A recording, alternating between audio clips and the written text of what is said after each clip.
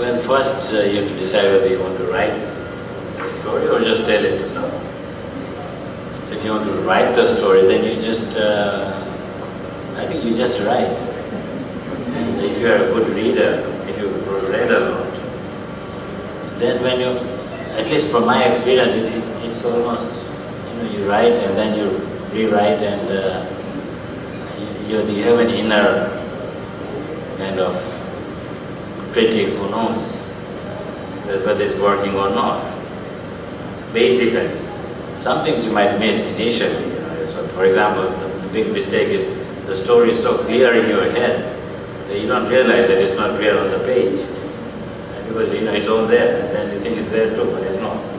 Of course, what happens is you come back to it after a while, and then you realize that something is missing, and then of course, if you're a good editor, some later on they might tell you. But I think if you are a reader naturally, if you've grown up reading, then you know. The only thing you have to worry about is that initially you might start in a cliche fashion, because you've seen it done by others, and you say, okay, well, I'll start with Once Upon a Time.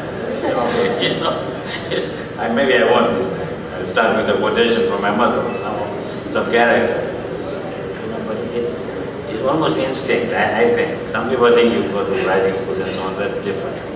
But I think when you have a story to tell and you are a good reader and you have a decent writing skills, then you just write anything.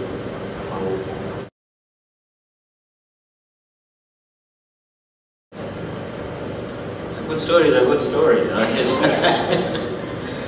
mean, something, of course, in the modern sense now, we are looking at, as I said, literary traditions, world literary tradition, you look at art form, then I think as you read serious work, not Ladies' Home Journal or something, but you read James Joyce, Dubliners, read, then there are certain, I don't use cliches, but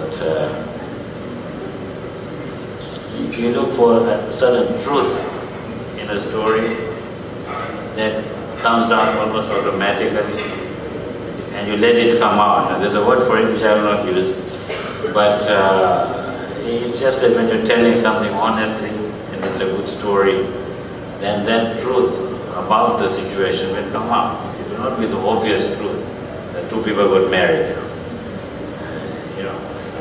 It will be something that, and then when you get to it, that's the best part of writing fiction. That when you get to the ending, that point, then you know it's true. That nobody can shake you from that, because you have arrived at it through an inner process and through the writing process. And the two, of course, are the same when you're writing.